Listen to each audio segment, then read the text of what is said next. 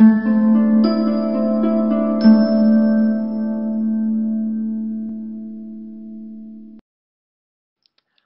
and welcome to the how-to guide brought to you by Netangel.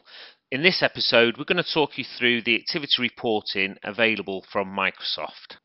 Why is it important to have this activity and reporting?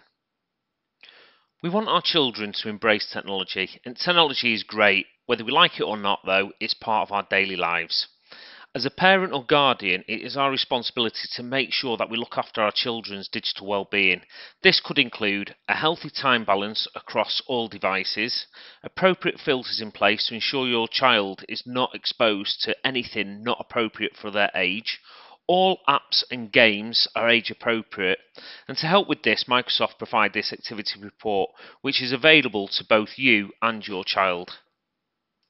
This has worked really well for me and my family. I've explained to my children why it's important to have the activity report, and as a parent it gives me the resources and insight to see how much time they're spending on the different devices, what websites they're going to, and what sort of things they're searching for. It is really important that this is not used as a form of punishment or perceived as spying. As my kids get older, I'll give them more responsibility. I use this as a tool to sit down and have a conversation with them. Believe it or not, they don't actually realise how much time they do spend on the different games or on their devices. Sometimes it can actually be quite a surprise to them as well. Using your desired internet browser, type account.microsoft.com/family. Select Already Set Up, Sign In Now. You are now required to enter the username that you set your Microsoft account up with. Now enter your account password and select Sign In. So in this example, we're going to use Isaac. So go ahead and click on Activity. Under the Apps and Games header, you're presented with the top 5 list. This is the top 5 apps and games that have had the most activity. You can expand this by clicking on Show All.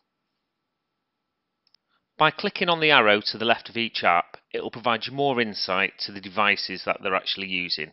So as you can see, Microsoft Edge, Isaac's been using his Windows 10 PC, and again a total of 5 hours 46 minutes, and then on his Galaxy Note 8, which is a new device that we've recently set up, he's only spent 13 minutes.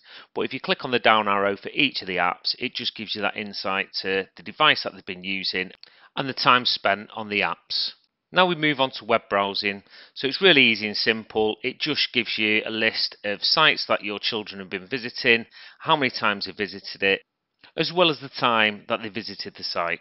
And this also gives you an opportunity to have that conversation and block the site if it is not appropriate for your child. By clicking on the arrow to the left of each website, this will provide you with a URL which will allow you to directly connect to the website just for that reassurance. So searches will just provide you with a list of things that your child has been searching for on the internet, and these are all active links. And finally, screen time. So you're presented with a nice graph which just highlights how much screen time Isaac has had throughout the week and the various devices he's been using. Thanks for watching. We hope you found this how-to guide useful.